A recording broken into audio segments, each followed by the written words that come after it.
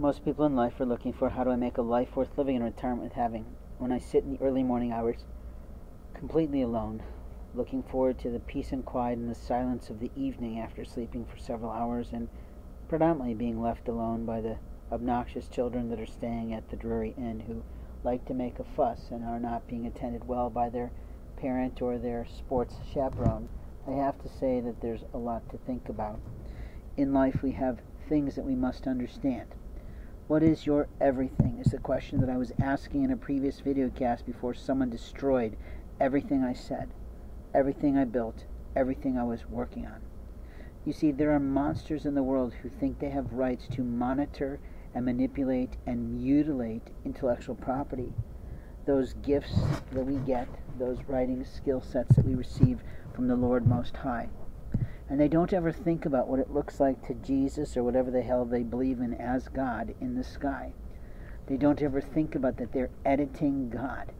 Can you imagine the arrogance of such a man or such a stupid, foolish Chinese woman from a foreign land? You see, we have to presume that they're foreign or we have to presume that they're arrogant, because who in the fuck would consider editing the Lord's house?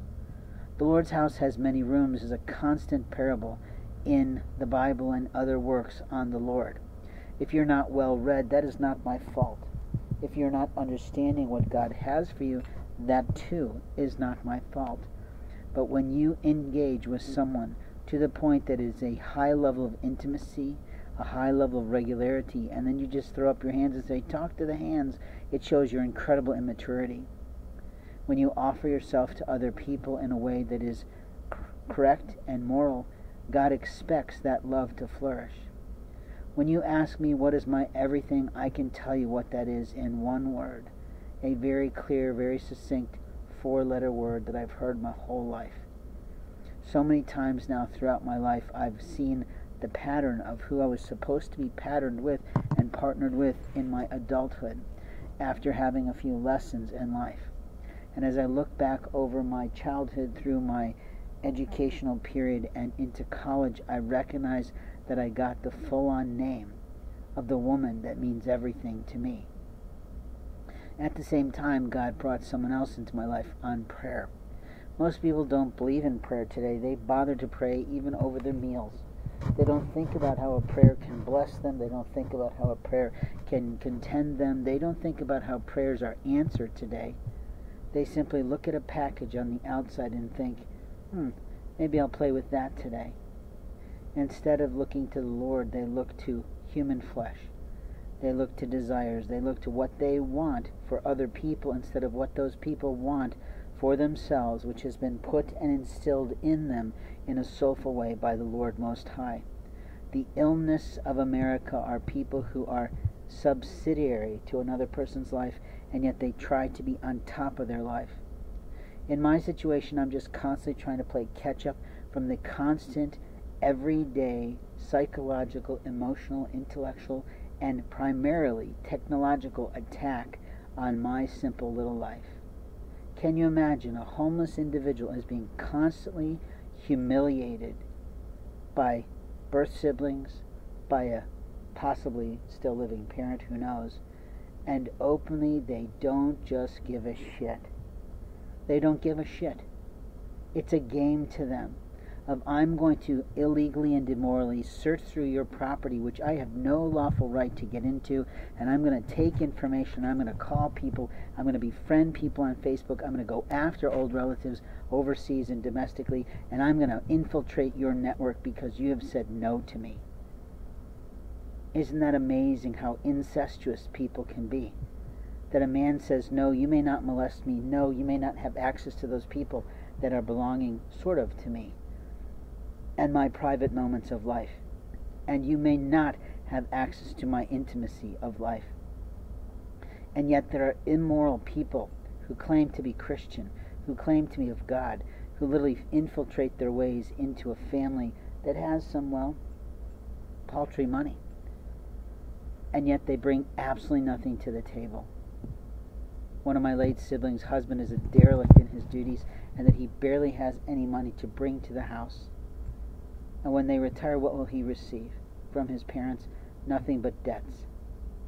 You see, there's always a louse in every family.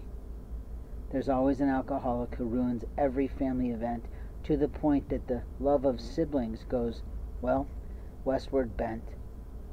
But in my lifetime, if you ask me what's my everything, I might have once said my Japanese wife and son, but since they're no longer living and since they're no longer with me, I have a right to choose a different thing.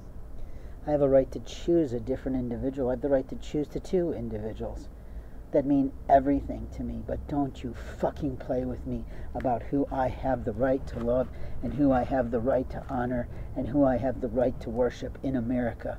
Because, motherfucker, I'm coming for you. I am literally coming for you because I am a discoverer. And it's amazing what God can discover.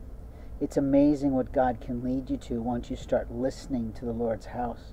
But if you have no prophetic gifts, if you have no skills of the house of God, if you have nothing like that, all I can say to you is you haven't prayed enough.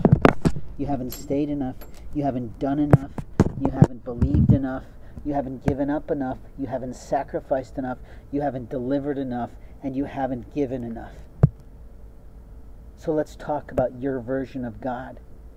I literally have Orientals coming up to me wanting to tell me that Jesus loves me, as if my family of origin didn't know that, as if my mother didn't preach that, as if my father didn't teach that in years of Sunday school, years of service to the community, years of Meals on Wheels, driving to elderly people. And if you fucking think you're going to walk up to me and say that, be ready to be punched in the fucking mouth. Because if Jesus loved me, then get off your fucking ass and feed me, you motherfucker. Because that's what Jesus Christ did. Don't you sit up on your motherfucking high horse as an author of $1 million booksellers and you can't fucking show up in this community and say, hi, we're connected on Twitter, or hey, we're associated on LinkedIn, and hey, I've heard you're in a struggle. And I might just like to help you despite your potty mouth and despite your rage and despite the fact that God still works through you, even in this age. But don't you fucking pretend that you've got more skills than me, because I will read you to the floor. But as far as I'm concerned, what's most important in this world has been ripped from my grasp by a bastard man who lost his wife and couldn't even wait until she was cold in the sand before he plucked the woman that my God planned for my life out of my hands. So don't you ever fucking think I don't know what everything is to me. But don't you ever fucking touch my intellectual property again, because what you're saying is you have the right to edit God through me. I am a writer, I am a journalist, I am a reporter, and I will continue to honor the laws of America. But you bastard police force fucked yourself in your behavior. You can keep coming at me, but let me give you the promise of God today that He will debilitate you, He will humiliate you, and He will show you to be the absolute derelict of duty, of character that you have proven to be across America. You are the lowest scum in the military. And they might call you that in basic training, but let me tell you, you've ruined your honor to me. But if you ever try to tell me what my fucking everything is without my lawful consent, without my permission, without my bent, I promise you, God will strike you to the floor. There's nothing more incredible than watching a stupid-ass Fisher's police officer who's harassing and pissing all over a man in the night get smacked in the head by the Holy Ghost to the point that he looks like a bumbling drunk fool and he can't even speak. God can do that today. And if you didn't know that, then you're nowhere on your way to the house of the Lord. If you want to know what God can do, if you want to know how God moves mountains, if you want to know how God saves people who are spinning out of control on winter roads, then you better start believing in the Holy Ghost. But don't you fucking talk to me about how you know about the Trinity when you're terrified to see the power of the Lord.